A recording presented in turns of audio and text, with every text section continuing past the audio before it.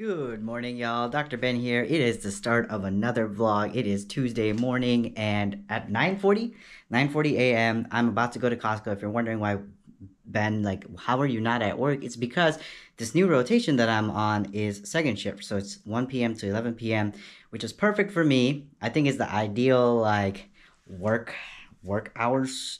If I could choose one set of work hours for the rest of my life, it would be the 1 p.m. to 11 p.m. shift because it allows me to have energy in the morning to get everything that I need to done.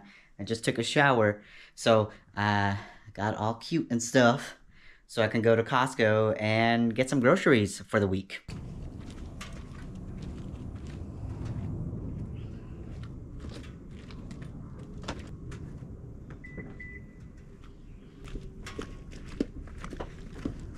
So I got a bunch of groceries from Costco, but one thing I want to test out with you all that I haven't tried yet is these glass tiramisu bowls. I had their Belgian chocolate, but it looks like they're not selling that one anymore. That's the one thing about Costco. Sometimes they'll have some things that are super bomb, but then they don't sell it anymore. It's like limited edition or whatever. But these tiramisu bowls were only $3. They were on sale, so I think the regular price was like $8, and then they got like $5 off or something. So it was such a steal. And I'm feeling a little snacky. So let's try this one out. I really liked the Belgian mousse. But yeah, this is the first legit tiramisu that I'm gonna have, because I usually have the Costco, not Costco, but Kroger cake version of it. Alrighty, let's open this up. It's like wrapped in plastic. Oh god. Okay. Okay. Looks like there's a little bit of cocoa powder on top of it. Yeah, baby. It's not for you. You can't have it. It's chocolate.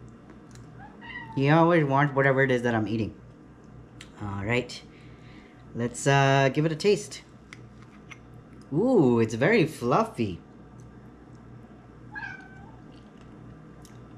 Mmm. It's like kind of airy. Sweet, but not too sweet. I like it when things are not artificially sweet, but it tastes like just the right amount of sweetness, creaminess, and cocoa powderiness. Definitely choked on the cocoa powder. And it's like really eggy too, in a good way. Kind of like a pudding, like a pudding custard consistency. I'm getting a little bit of the alcohol, but not too much.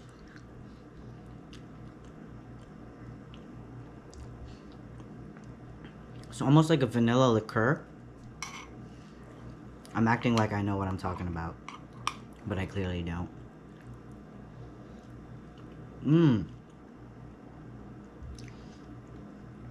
Now that is tasty.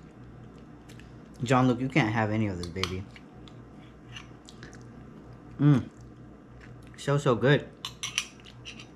Yeah, this was a winner. And only $3 for like 6 servings. And it comes in like this cute little glass cup. Can't really complain. Good morning, y'all. It is Thursday. Oh my god, it's been so hard to adjust back to a day schedule. I felt like I was a zombie the first 3 days in this new rotation. I do freaking love the 1 to 11 shift.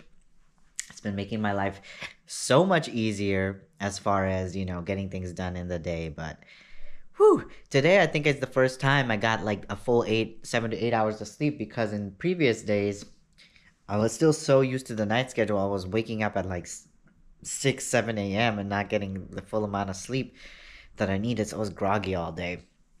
But today is very exciting because I got something in the mail that I want to show y'all and kind of use. Because I feel like it's a cheap way to get clothes embroidered without embroidery prices. Okay, so here it is. It's a package. with a bunch of heat press on name tags. I'm gonna open it up for the first time. Hopefully it turned out okay, but we'll see. I hope they're not too big. Okay. Oh my god, they are freaking huge. I don't think I can use these guys. Oh no! They turned out so bad. But the thing is, they said this would be name tag size. I mean, look at this, y'all. This is like absolute trash. It's way too big, and like the demo shot that they had on their page, on their shop page, was literally like, you can put it on this side of your like chest and it'll be like the exact name tag size. So luckily I didn't spend embroidery prices. Embroidered clothing with your name on it can cost $20 per embroidery. I bought a pack of 5 for like $20. So I'm glad I tested it out, because I was gonna buy a shiz ton to embroider all my like professional work clothing, but I was like, okay, let me just buy like the base pack of 5 and see how it is. And I'm glad I did, because wow. Okay, but besides that dud, I did get something else in the mail that I can share with y'all, because that segment is a doozy. I got some restocking of the things that I usually use for my morning routine and my daily showers. So let's open this up. Oh, the box cutter just failed on me. Okay. Ugh. Ugh.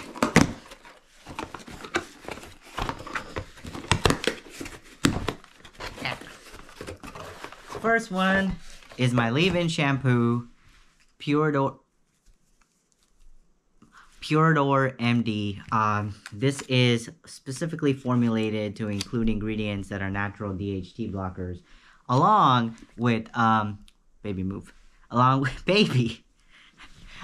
with ketoconazole, which is an antifungal, which has shown some not good, but hair loss research is not that advanced yet. But ketoconazole has some clinical evidence that it can block THC at the sites. DHT, not THC, that's cannabis, marijuana.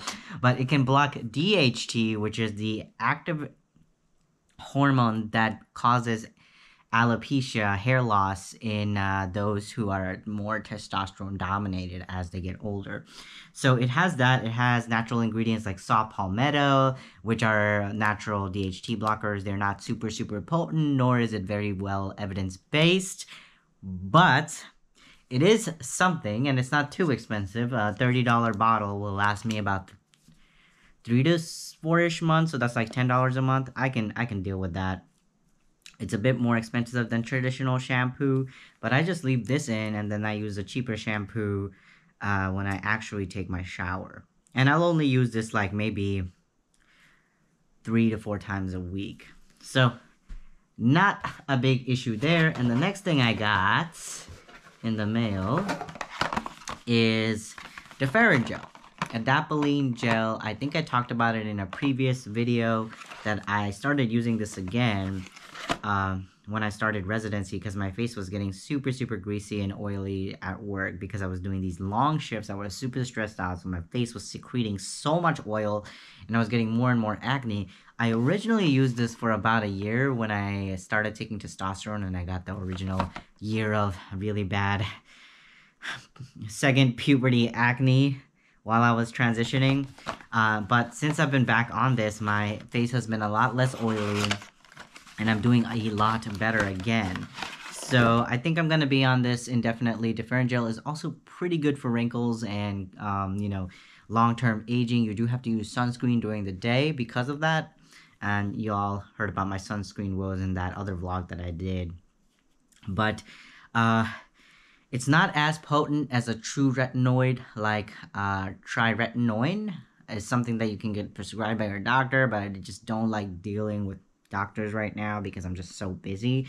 So Ferret gel is the best over-the-counter anti-wrinkle, anti-acne medication out there. Hey y'all, so I'm actually about to go to work right now, but I wanted to show y'all the new pair of shoes that I've gotten, which are absolutely ridiculous, but I think they're super fashionable and super comfortable and super intuitive for someone who works like 12 to 16 hour shifts and his feet start getting a little stinky. So I want to preface this by saying that I've always been a Crocs hater. Like, I hate Crocs. I hate the way they look. I think they're tacky. But I do know the trend in the medical industry that they are super popular among nurses, especially nurses who work in the hospital, long, drawn-out shifts. So, you know what? After like being in my month-long inpatient rotation, and every day I felt like my feet were stinking real bad, and like it got so bad to the point where like near the end of the shift I could notice the odor coming from my shoes. So I decided to bite the bullet and buy myself a pair of Crocs, but these are a little bit different. They're kind of a new design, and I think they're super rad. They're called the Crocs Hiker Escape. Not the hiker, but the Hiker Escape. This is the Dusty Olive. Let's see if y'all can see this. But this is the Dusty Olive colorway. And look how chunky they are. I love the fact that it has like a little back strap at the end, just to extra secure the shoes. And they're super chunky. They give me a little bit of height because I'm a short guy. But these, I've been wearing them for at least 3 weeks now, and they are absolutely phenomenal. I love the fact that not only are they stylish, they're not as ugly as regular Crocs, but they're also, like, I love like the square look. They're also super lightweight. They're super intuitive. The holes are actually really great for aeration. It keeps your socks dry all day. I can be on my feet all day. They're non-slip, and yeah, like, and if you get blood or any vomit, any type of human body fluids on it, you can easily clean it off. So all in all, these shoes have been fantastic, and with the extra benefit of looking like a Kingdom Hearts character. I mean, this is giving me Sora shoes vibes, and y'all know, if y'all know me from childhood, I was always a big Kingdom Hearts fan. I still want to get a Kingdom Hearts tattoo one day, but these shoes have been great. I highly recommend. I know I was a Crocs hater, but I can't find anything wrong with this model, and it's so cute. Like, good morning, y'all. Happy Saturday. It's already Saturday. I can't believe it. A week has gone by already in this rotation. I freaking love the 1 to 11 p.m. shift. I'm really sad that it's not going to be like a thing for the rest of the year. I wish, ideally I could stick to this schedule forever. But alas, I only have 1 week left in this rotation. But we're making it do. I'm really enjoying it. It's Psych Emergency again. I never thought I would be the kind of person to say that I like Psych Emergency, but it's really rewarding to be able to be there for people who are going through crisis. Like, I can't emphasize this enough. Like, it is the most rewarding and humbling job in the world to be able to be there for patients and make them feel better when it feels like their entire world is falling apart. Like, it gets me a little teary-eyed every time I think about it. And speaking of, you know, like making patients feel better, Fridays I do this tradition where I wear a specific fit when it comes to going to work, a specific set of scrubs. And last Friday, actually, someone at the hospital noticed me wearing it and was like, "You are best dressed at the hospital." So I was wearing those chunky Crocs, but I want to show y'all what the tradition is for me on Fridays, and it was inspired by one of my co-residents who wants to be matchy-matchy with me on Fridays, and a little bit of Nicki Minaj. So this right here is my Friday fit. It's all pink and all cute. It's has a little bit of embroidery. It says Dr. Ben Haseen here. I got this from Figs. It was like my first little special scrub purchase after getting my first paycheck, And I freaking love it. I love the shade of pink. It's not overtly hot pink, which makes me feel a little self-conscious, but it's like this masculine pastel, not even masculine, I would say it's more so like gender neutral shade of pink, and it's just so cute. I love it. Patients have said they love it, and even like nursing staff, other staff in the hospital has said, oh my god, this is just so adorable. And it's, even if they say it's adorable, I don't like, it's like very gender affirming for me. And these are the pants with the Crocs. I mean, like, you can't really scrub this fit at all, like at all.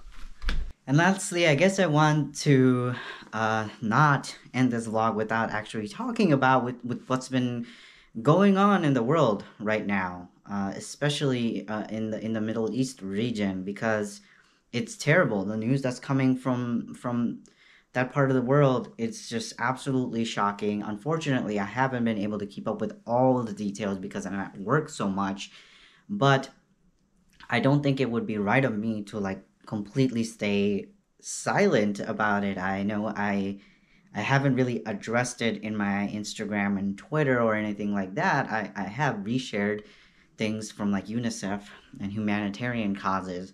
I am very disheartened by what's been going on in the Middle East. I feel like human lives are being put under this guise to emphasize and prioritize ideologies. So instead of prioritizing children, instead of prioritizing humanitarian causes, instead of protecting hospitals, people are like, I'm getting goosebumps talking about this, but like, there is no respect for human dignity right now. And it's really sad.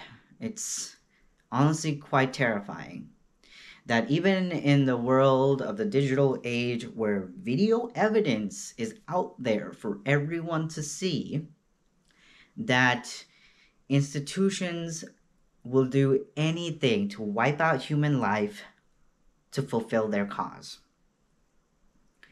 And that makes me so sad, because I don't know about you all, if you live in the United States, in the elementary school, public school system, you are constantly told about the evils that humanity has caused against different populations that are considered minorities. And every time that I go through these classes growing up, they always emphasize, even overemphasize, that history should not repeat the evils that it has conducted. But unfortunately, time and time again, I see this continuation of evil cyclically coming back and hurting so many people. And I really don't know what to say to that. It's incredibly disheartening, and at the same time, I also wonder, like, all of these, like, a lot of people are doing great work here in the US and in the Western world to advocate for the people that are suffering over there, but a lot of the time I also feel like is a lot of this performative, because so many people who are making all of these like Instagram reels, TikToks, what are they doing beyond making an audience for yourselves?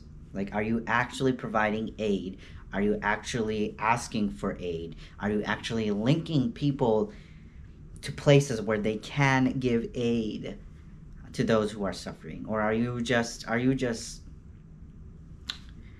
trying to get attention from a very unfortunate situation? So I've been thinking a lot about these things, and that's why I've actually kind of taken a back seat about talking about it, because at the same time, if I were to talk about it, one, I live in the freaking United States where we're not even impacted by any of this.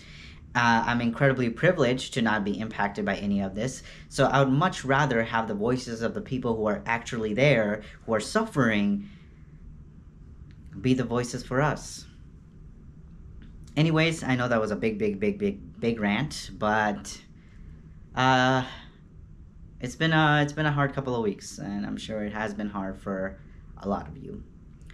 Anyways, that's the end of this vlog. I'll catch y'all in the next one. I'm gonna go wash my car, wax it. It's been dirty for a little bit, and then start this weekend. I'm going to the North Carolina State Fair with 2 of my buddies, and hopefully have a good time. I love y'all. Mwah. This is Dr. Boo.